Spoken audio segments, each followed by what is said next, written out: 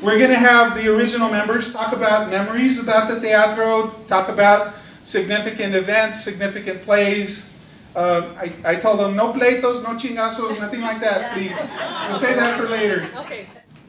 This is La Vida del Pobre. This was a two-part play. The first part dealt with the Bisbee deportation, and the second part dealt with the Phelps Dodge strike. This is a picket line. And what do you hope to accomplish by having a picket? Well, we're going to get a stanza. Pues estamos en huelga. We're on strike. We're protesting against those scabs that are taking our jobs. And why are you on strike? The company wants to freeze our wages. They want to cut our medical benefits. They don't want to improve our safety conditions. We're striking to keep our seniority rights also. Y también dile que nos quieren quitar la cola.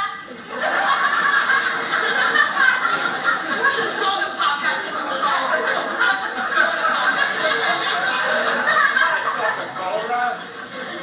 She's talking about cola. They want to cut off our COLA.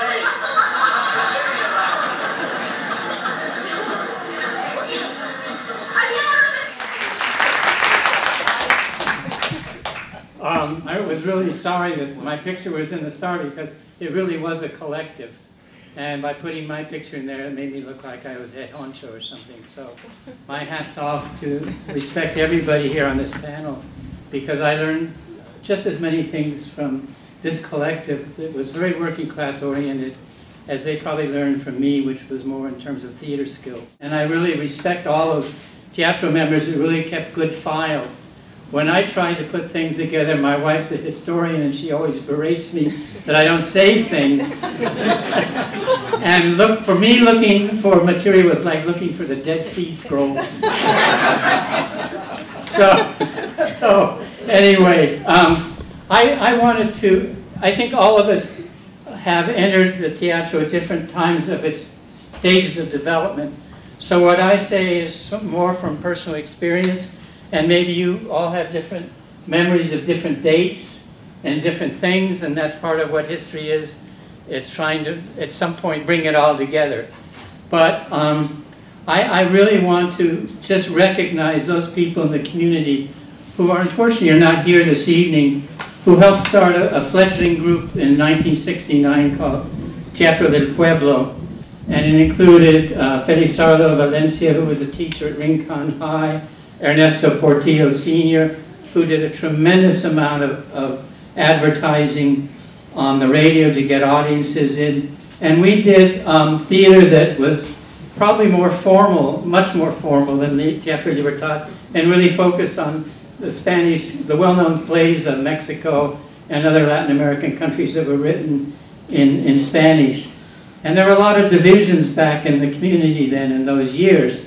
And I think that the division between Teatro del Pueblo and Libertad, which came later, helped in some ways to signify those divisions in the community. I was torn because I liked formal theater, and I knew that I had a lot to learn about politics in Arizona, a lot to learn from what it was to form a theater collective. You don't learn that when you're studying theater in a formal drama setting in a university or college. It's considered less theater. As Micheline Keating once said, right, Sylvia? That we weren't theater. She was a critic and a citizen. And Sylviana said she was going to tear her heart out with an obsidian knife. Anyway, I'll shut up. But I wanted to give thanks to those people who supported the early Teatro del Pueblo, and some of the actors that did for a while work with us and that are here in the room tonight are Sylviana, Arnold Palacios, and also then when Libertad started, there were a number of people in the community that supported this form of theater. And these included, let me go over their names, Lupe Castillo, Frank de la Cruz, he's here tonight, John Miles, who's here tonight. It takes a community to support a theater movement. It really does. You just can't do it in a vacuum without people out there in the community who are supportive of what you're doing. With reciprocity, we support what they're doing at times. But I think it's really important to know when we write the history someday of Latino Chicano theater in Tucson, that we take in these different currents. For example, the people that started Teatro del Pueblo later formed Teatro Carmen, and again brought in theater companies from the outside. And Chuck Tatum, Dean Tatum, former Dean Tatum was here this evening, did a whole series of Mexican plays at the Historical Society. So it takes all these currents to build a theater movement. They don't always stay active, but they need to be recognized. So my wife has stood by me all the times I did teatro. My son Christopher, is my son Chris here somewhere? Yes. And he was in some of our plays. I want to take the quick opportunity of, we're trying to keep the thread going of politics and theater.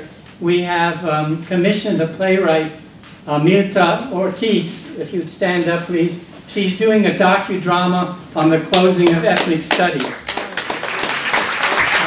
And we hope to be able to produce it here and tour it. And her husband is a director in residence. Mark, would you stand up? He will be helping her in working play. And he's also working in other projects at Borderlands. He's our director in residence this year. I was raised in Salinas Valley, Salinas, California, with Dan Steinbeck's shadow over me. And that's when I started writing. Pero a lot of people, when you read about Cesar Chavez, he was arrested in Salinas, one of the first times que andaba por ahí. Ya comencé because I worked in the packing sheds. I worked in the very big bird's eye, cosas frozen frutas in the conveyor belt. So I started finally getting creative writing at Hartnell, donde estaba Steinbeck. And I would pass his house. He had his little Newman Center there, and I would imagine he's there guarding me. It's downtown Steinbeck. And they had just filmed East of Eden when I was getting there. So anyway, when I got to Tucson, and then I meet Salomon, I meet all these rebel rousers, you know, and they met at Taconga every single night. And we got into knowing what was happening with El Rio, and so allá andaba yo también. But one of the things que iba a decir, we were rehearsing forever at Ori Park in one of the shows, ¿verdad? The Shrunken Head of Pancho Villa. But back to Arnold and my brother. It's a wonderful play by Luis Valdez. And the Shrunken Head era una cabezota así, and we had it on top of the TV, and my brothers tampoco, you know. So he invented a way to make the Shrunken Head smoke. Le ponía un cigarro así, and he's underneath the TV set. Y está fumando el Pancho Villa. And then, so it was, but what I wanted to say, we rehearsed a lot at Ori Park. Todavía éramos Teatro del Pueblo, not the classy one, the barrio one. And our kids del barrio started going to every rehearsal. And then there was a deaf man, El Tocho. So the way we learned to project was if he said, "No se oye! Cabrones, no se oye!" So then we knew, okay, Tocho was waiting the last row, we had to project, ¿verdad? We did Nosotros Somos Dios at the TCC, and I was all dressed up like a real classy Mexicana lady, and her sons and daughters are going into the revolution. And Amanda, where's Amanda? Amanda was in it. Allá está. También muy fancy. El Arno Palacios. My brother Willie was el coronel, malo, he was a bad guy. And he had a parrot there, después he bought one y le puso el coronel. And then after that, I think we went downwards. We started doing barrio stuff, Willie and Arnold. And then they got me to do it también, because they always needed a secretary vendida, right? For model cities. So anyways, so we started doing the skits. We still called ourselves Teatro del Pueblo. We had a lot of adventures because Willie and Arnold están locos. Totally certifiable. We had a skit making fun of model cities, of course, el dinero, and we would ask, ¿a dónde está el jefe? They would ask me, the secretary. Y les dice, well, he's studying poverty. he's studying about poverty and poverty programs. Y luego Arnold dice, well, where is he? Where's he studying poverty? In Hawaii. And then Arnold and Willie, they bring in this poor person to fill out the forms for model cities, and they brought in a ream, así grandote de papel. And they told the viejito, you have to fill out these forms, está así largo. And then Willie and Arnold, like, no traigo lápiz. Y lo dice el Arnold, nosotros tenemos un lápiz. They walk in with a 6-foot number 2 yellow pencil, complete with eraser and point. ¿Te acuerdas? So then, and luego la secretary, are you doing her nails? She didn't do that. So then, from there, we didn't have material, so we went on to Luis Valdez's. All his actos, we did La Conquista de México, Los Vendidos, ¿cuál era el otro? El Soldado Raso. El Soldado Raso. En La Conquista de México, we didn't have enough feathers. I was telling somebody, so agarramos una pluma, here's one, we're indios. So, we're going to conquer Cholula. We did a cha-cha, vamos a Cholula. So we did all of Valdez. We were more than becoming más, learning más de la política here in Tucson. So comenzamos con, all kinds of things más de Tucson. And, that's all I remember. We had to improvise así en un momento. If somebody said they're doing a raid at El Rio for they got the files y todo, but that was Libertad, and we said, oh, we're going to do illegal aliens, y los pusimos así antenas, y luego para hacer cucarachas con tortillas. Hicimos muchas cosas. So that's how I got in it, because of the lettuce boycott. Entonces we went on doing más y más. And then that's about it. The locura kept on. I'll just mention real quick the process at Barclayman's and the collective.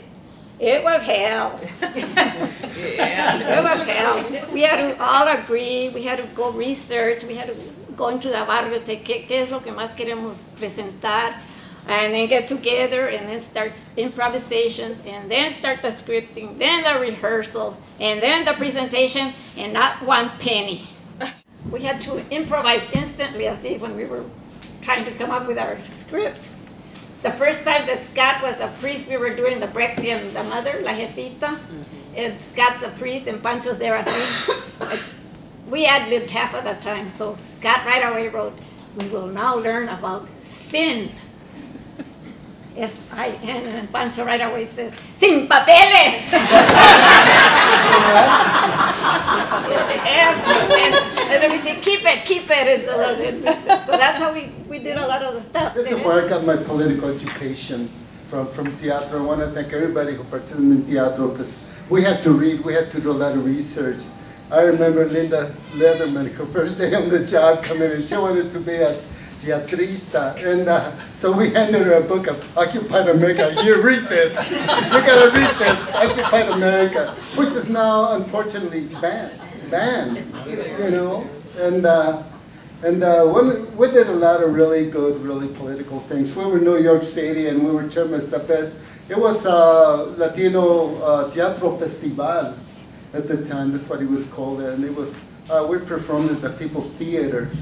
And it was a really, really great experience. In fact, the Village Voice termed us as the best theater group there, because what we were dealing with immigration, this is what we're dealing right now. And we're still dealing, most of us are really working on immigration issues right now, 1070 and all this kind of stuff. And with the Dreamers, I mean, we're into all kinds of stuff. And I gotta say thanks to Teatro, because well, I remember one time, and Roberto Torres, he rests in peace, he passed away about 10 years ago.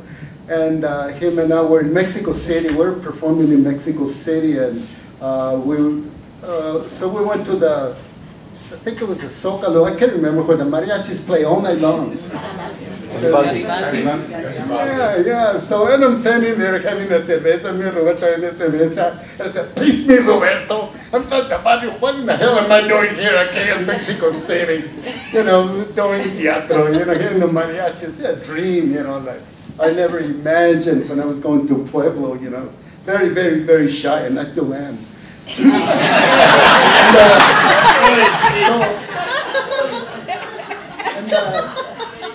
So they really gave me a lot of confidence. Teatro did, and you know, I was kind of twitched out there. You gotta do it. You gotta do it. Half of the time I forget my lines and just all screwed up and stuff. And served me very well. And especially the politics. In fact, we were talking about.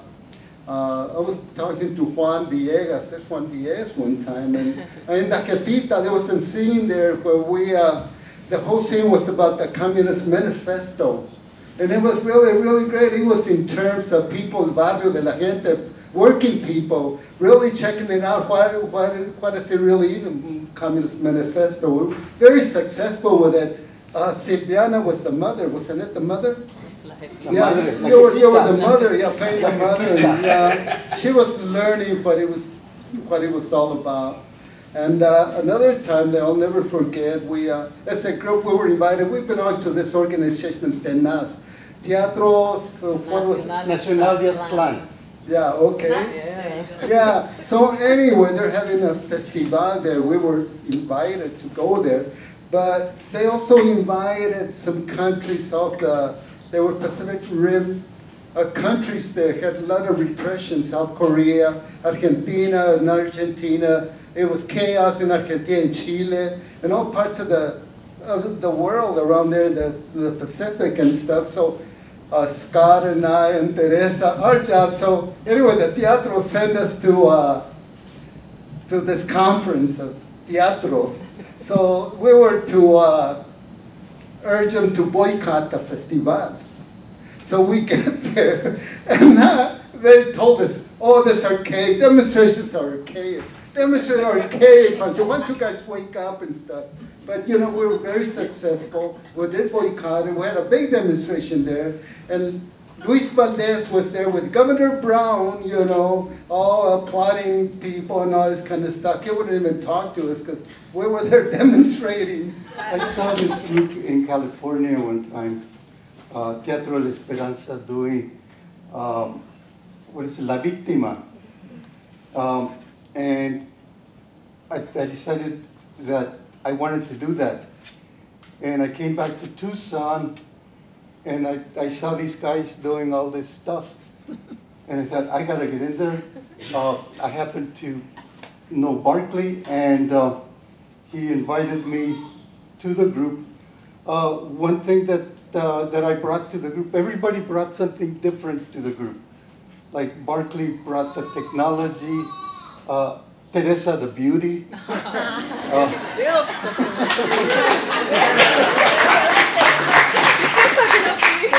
He doesn't want me to hit him with the rotten tomatoes. Sylvia, the ability to write funny, and I ended up doing the technical part. And I remember trying to teach Barkley and Sylvia how to roll cables. And they just couldn't get it together. So one of the things that I remember mostly about teatro is that we were so strict, so rigid about meetings. Oh, God. It was incredible. We couldn't miss meetings. And we had to be there on time and prepared. And it was every, Wednesday or? Tuesdays and Thursdays. Tuesdays and Thursdays. Thursdays and Sundays. And 3 times a week. Yeah. And we didn't have cell phones then, so so we couldn't call everybody and say, hey, get over here. But to me, it was a great experience. Of course, I remember some of the things like Frank Pancho was saying in Mexico City at Tlatelolco is where we were doing that play, and it was a play about revolution and demonstrations, and we were doing it in the Tlatelolco while on the outside of that theater there were thousands and thousands of people demonstrating because it was the 10th memorial. It was 1978, and it was a memorial to the 68 shootings, the massacre. And that was just incredible. I'll never forget that. I actually think I can still project. Wow. All that theatrical training I had with Barkley. Actually, for me, Teatro Libertad was his fault. I was a student of drama. Para los que no saben, mi idea era ser una actriz famosa en Mexico. You know, I used to go as a child to see. I remember when they started showing movies in Spanish, and I would go with my mom, and I would be like so overwhelmed that they're doing these movies in Spanish. Oh my God! And I thought, oh, pues yo voy a ser la próxima María Félix. ¿Por qué no? Right?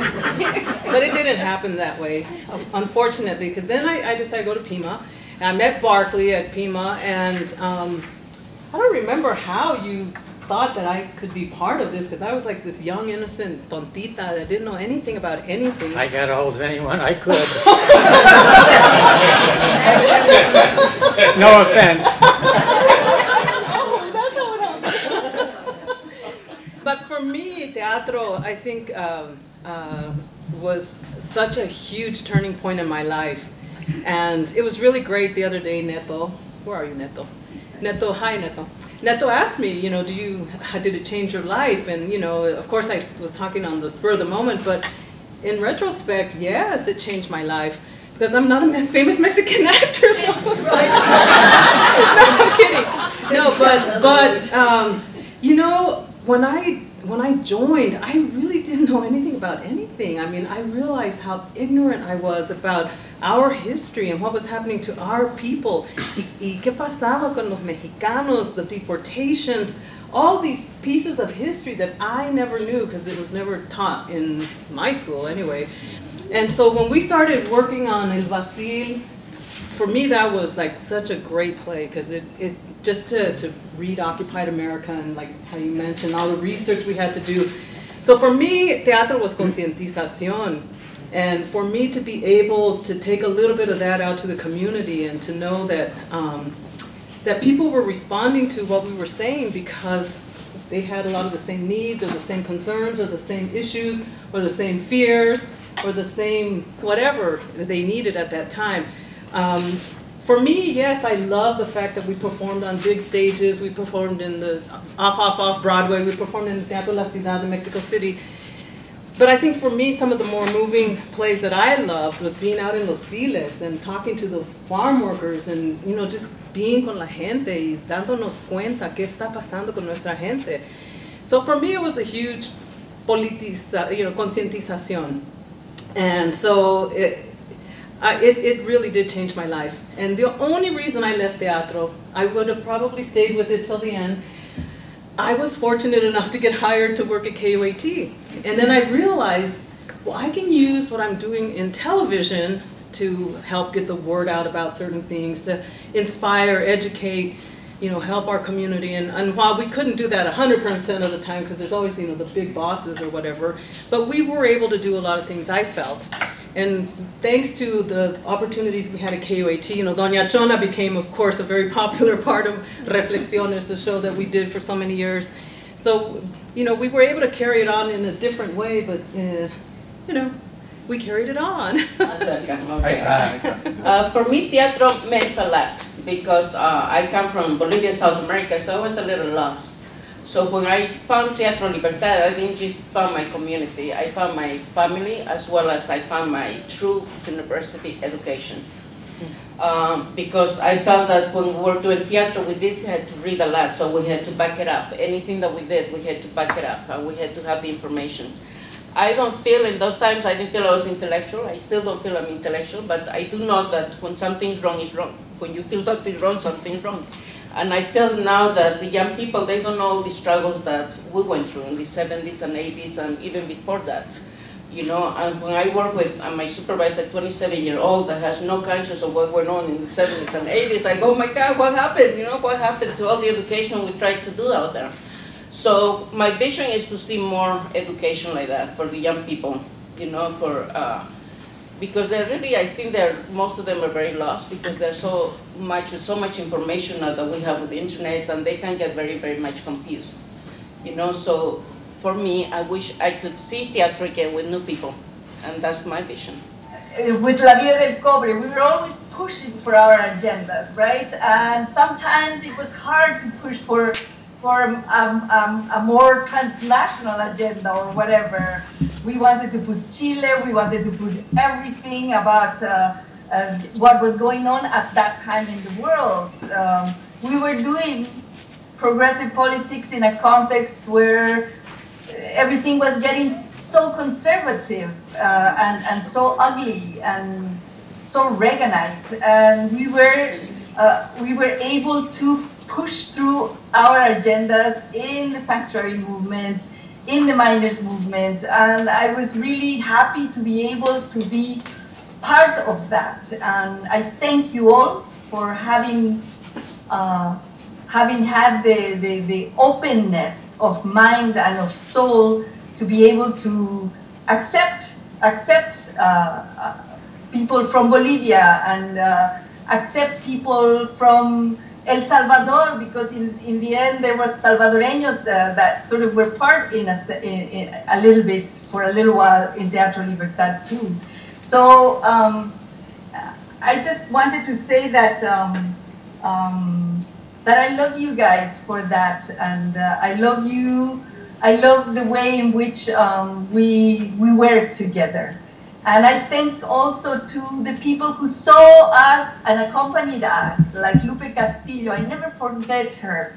I never forget John Miles, and I never forget Bill, who were always accompanying us in all our comings and goings and doing theater. And I don't know, theater marked my life. I did my dissertation on the theater movement in Nicaragua and Cuba. Theater became my my way of doing things in politics, because it went beyond the politics. It allowed me to be a human being with all of you. Thank you for that. A lot of us were working with the United Farm Workers boycott here in Tucson, and we were doing a guerrilla theater. You know, and we would get together in John and Nancy Makoviak's backyard and, you know, drink beer and just, you know, have a good time. But in all seriousness, we would plan to do a play or performance in like a mall. And I think at that time there was only one mall. I think it was the Elcon Mall. So we would go there with rotten vegetables and hose and farm worker clothes, and John Makoviak would stand or go around the mall and start yelling, "Attention everyone, attention, there will be a play in the mall here in 5 minutes." So, well, people came out of the stores, and of course security came, and I think Nancy Makoviak went and dealt with them, and our play was only like 5 or 10 minutes, and by the time the police got there, we were gone, and of course we left all the old vegetables there. And we did this in front of some markets too that were carrying non-farm worker lettuce. But out of this, you know, we had a lot of fun doing it. But one time in Makoviak's backyard, Barkley shows up, and I think Teresa was with him, and they were going to show us, you know, how to act. Well, hell, we thought we were pretty good actors, you know?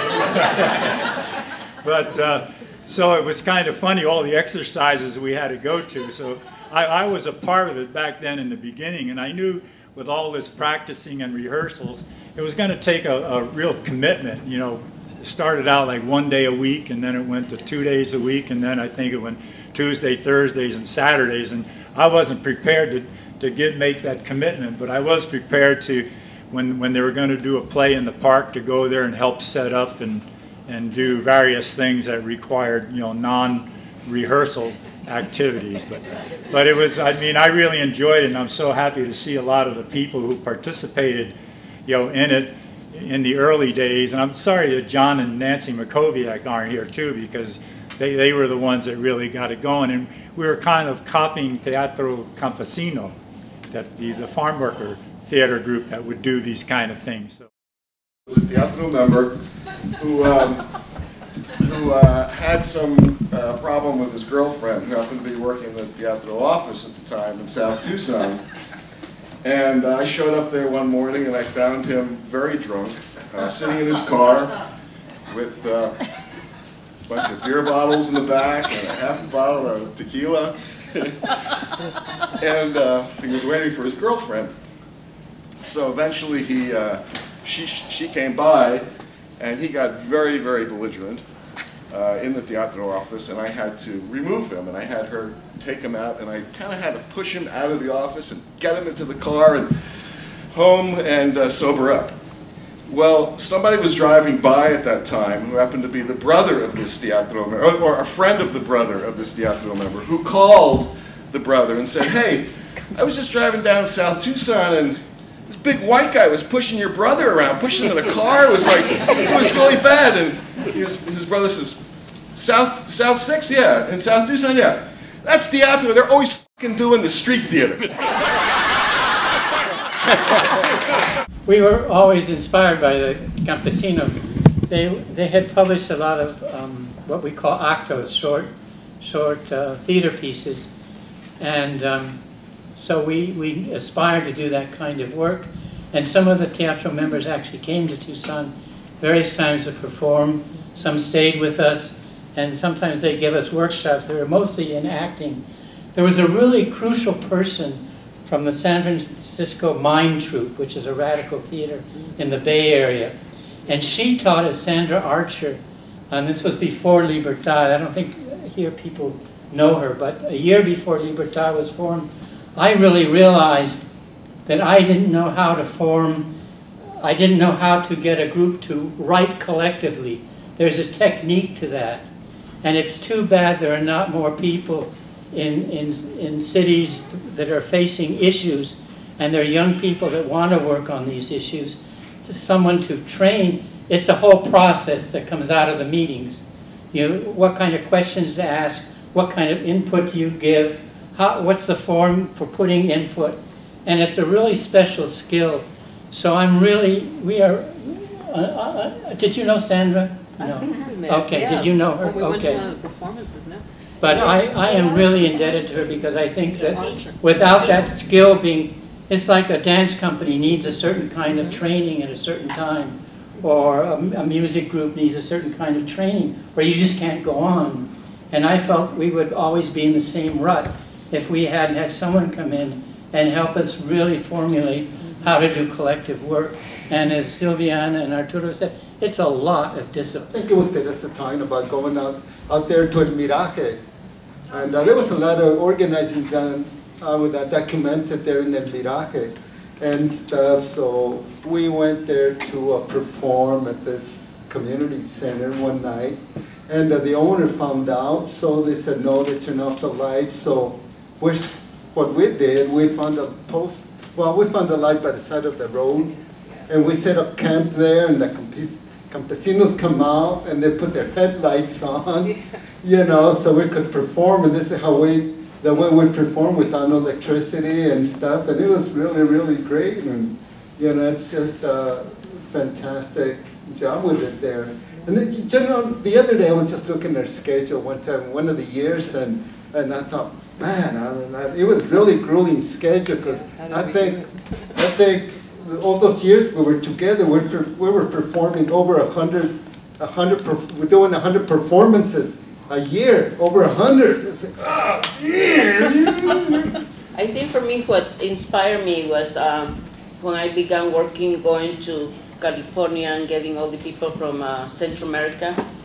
And then when I met Teatro Libertad, inspired me because, as I said earlier, when you feel something wrong, something wrong.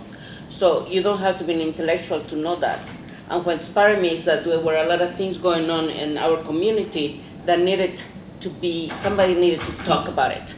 And I think teatro, we had the balls to do it at those times, because we're really out there, we're really out there, not just educating the people that we're performing to, but educating our closest friends, And many of us, I think myself, I lost some friends that they didn't believe in my politics or what I was doing. So that was a struggle as well, because, and we're still struggling with that, I think, as Latinos and Hispanics, Chicanos that we live here in Arizona. I think we have even more struggles now with the immigration thing that's going on right now. And I feel that now it's time to get all the young people really to be mobilized again and be, as we did in the 70s and 80s, be out there and really bring that passion out, which I don't see anymore in young people. I don't see it. And I miss that, you know, I miss the passion, I miss that wanting to hold on to something because you were going to find some kind of change, you know. And if we didn't find the change, I don't feel like change a lot, but I think theater changed me in a way that I was more conscious about things, changed me in a way that I would question things more. You know, I was not just an immigrant coming from a poor country, trying to do the best or obtain the American dream. That was not it. I wanted to know justice. I wanted to know what was going on in the United States. You know, how were the so-called majority people were treating the minority. And that's what gave me passion to continue. Right? Silviana Wood. She's a writer, playwright, Doña Chona. Arturo Martinez. Teresita Jones. My love. Barkley Goldsmith. Liliana Lambarte. Francisco Pancho Medina. And Pernella Jones and Pamela Calla. Pernella helped with the Skyping, so I have to thank her.